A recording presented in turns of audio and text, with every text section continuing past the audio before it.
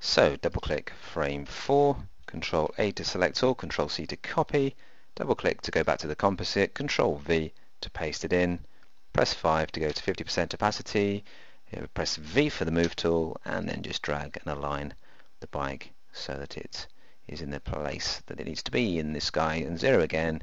Oh, actually, if you want to fine tune the position of the bike, use the arrow keys as well. So I'm doing that now so it's aligned more accurately. And once you're happy, press 0 to go to 100% again, and there's the 4th frame in position.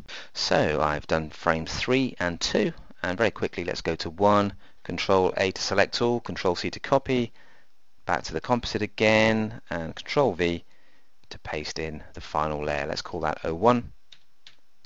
Let's press 5 to go to 50% opacity, and then V for the move tool, and we can now try and align that layer so that it's fitting over the guys here. Now this is more important to get these guys in alignment as well, because we're actually going to use some of them in this particular part of the layer.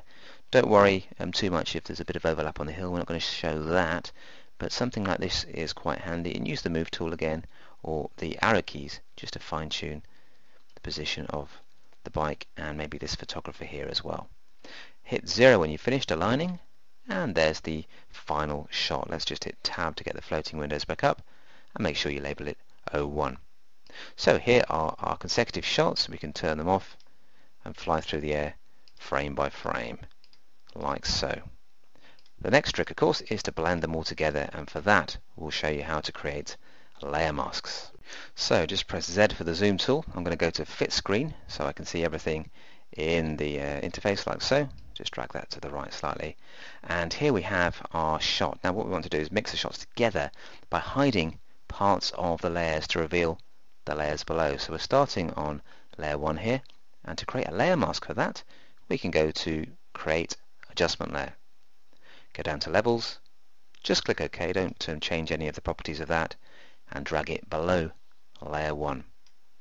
To turn it into a mask that will affect layer 1, hold down the Alt key and go to the border between the two layers, like so, click, and now they are clipped together or attached. So we can use the mask that's designed for the adjustment layer to actually make this layer become transparent. And to do that we need to target the mask by clicking on it, go to the brush tool, and what we'll do then is we're going to inverse this mask, because at the moment the mask isn't actually doing anything, so it's making the layer 100% solid. But if we hit Control and I, we invert it, and now the black on the mask is making that layer above there 100% transparent. So what we can do now is change the foreground color to white so that we can make this layer visible in parts. Target the layer mask, make sure we've got a nice soft edge brush, about 65 should do the trick, and then we can Control plus to zoom in as well, so that gives us a better look at the bike. Let's just use the space bar to get the hand tool, and then we can now start to spray in the bike using our white brush. And you can see there on the mask, when I let go, bits of white appear in the mask, and that is revealing our bike. Let me just hit tab to get rid of that mask for the moment, and Control plus to zoom in, and we'll get a better look at what's going on here. Now very carefully just spray up around the hill here, just to bring in the wheel, like so. We don't want to bring in too much else of the hill, too much extra, because it's not perfectly aligned. Let me just show you quickly. You can see there it's not quite working, so Control Z to undo that bit. But that's not too bad a mix there with the top of the bike. Now when you come to the chap, you'll find that he's moved a little bit, so very carefully just spray around there, and you're seeing there's a double cap appearing. So what we're going to have to do is to include all of this guy here, because it's very tricky to actually get this bit working properly. So spray just to include him, don't go too near the edge. We want to keep these people here untouched. We're just replacing this guy with the equivalent version from the layer that's showing us the bike. So here we go, let's just spray him in by revealing him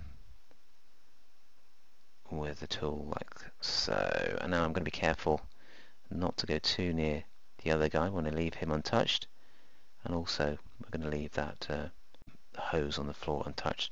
So there we have the guy now and the bike from one layer mixing with the rest of this layer.